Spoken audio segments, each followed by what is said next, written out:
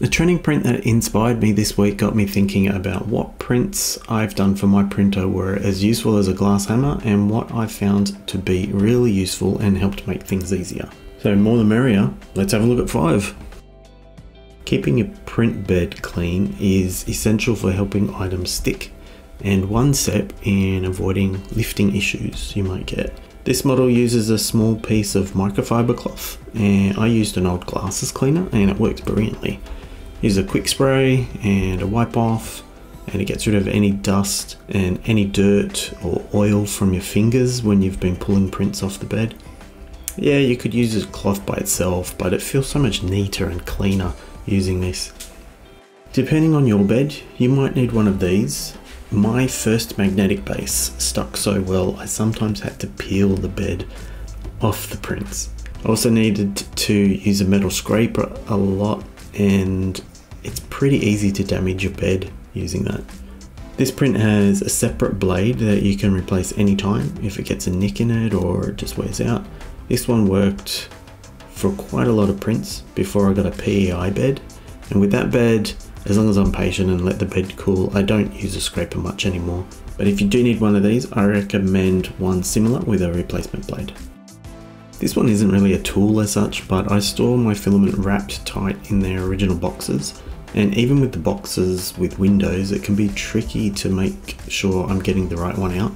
I print these little badges that have barbs on them and can just push them into the side of the box, and it makes it much easier to look over the shelves and find the color I'm looking for.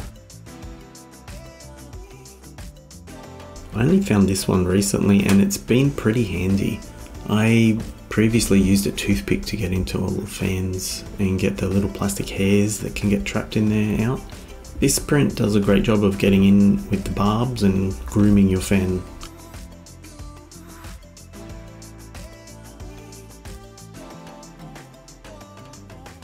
Something you won't need straight away when you start out, but eventually you'll have old spools of filament that are too short to be useful.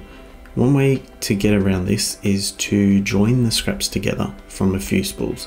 There's a few options to choose, and there's even some devices you can get from sites like Temu that clamp and heat up filament to join.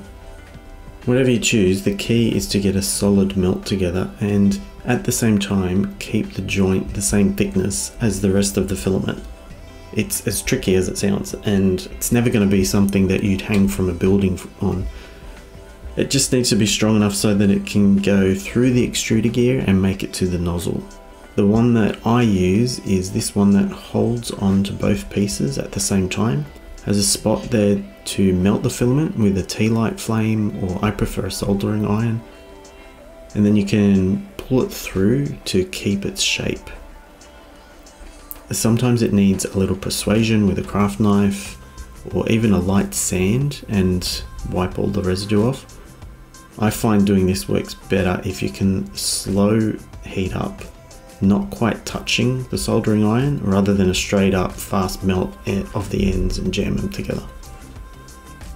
You need to make sure it'll hold, but it's going to be a little bit fragile.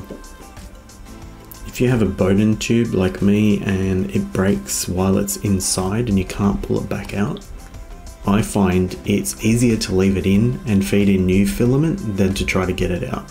It means you'll get stringing because the retraction isn't going to work properly.